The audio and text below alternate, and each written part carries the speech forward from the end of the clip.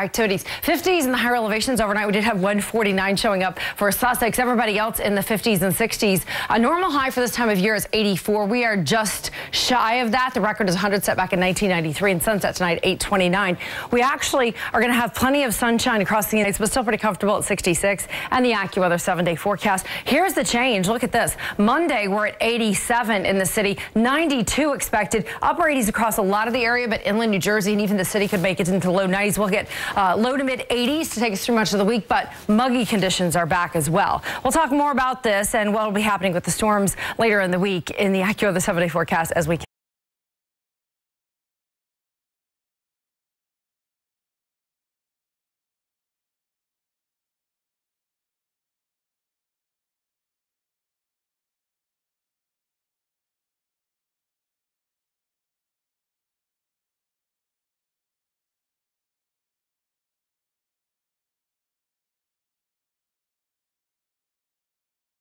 Degrees, 70% humidity. The winds are coming out of the south. Very light pressure is falling. We'll see a northeasterly component to the wind across much of the area as the day goes on. Right now we have the upper 50s to upper 60s. To upper 40s on Long Island, depending on where you are. West Hampton currently at 47. We've got Yampac at 58 degrees and then 68 for Manhasset. It's going to be a quick, rapid warm up. So getting into the low 70s here the next hour or two, not going to be a problem for a majority of the area. Even the cool spots overnight in the low 50s will warm quickly north and west of the city.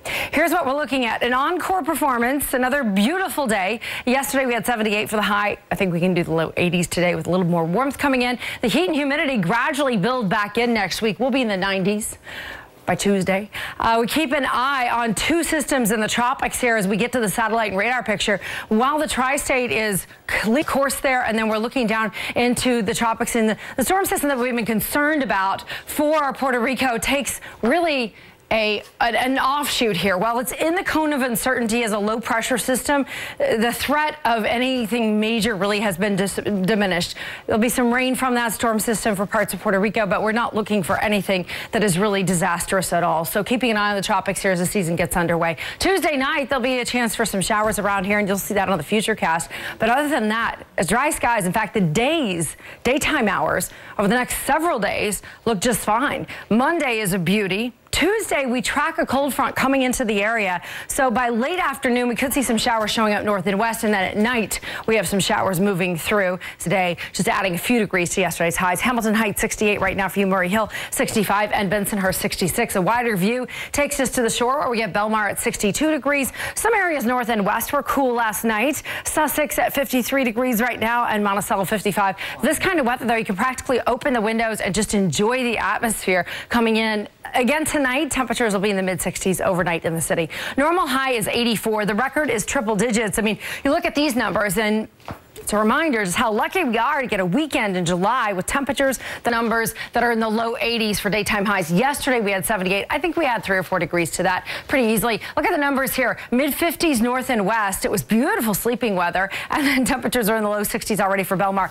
63 for Islip. Now the winds are going to be gentle again today, very calm. And so that allows to really comfortable conditions. Just add a few degrees to what you experienced yesterday. Again, the next 7 hours here on our planner shows calm skies and temperatures reaching the low 80s before all is said and done. We'll go with a high of 82 in New York City coming up. Heat and humidity, right back at it. I'll have those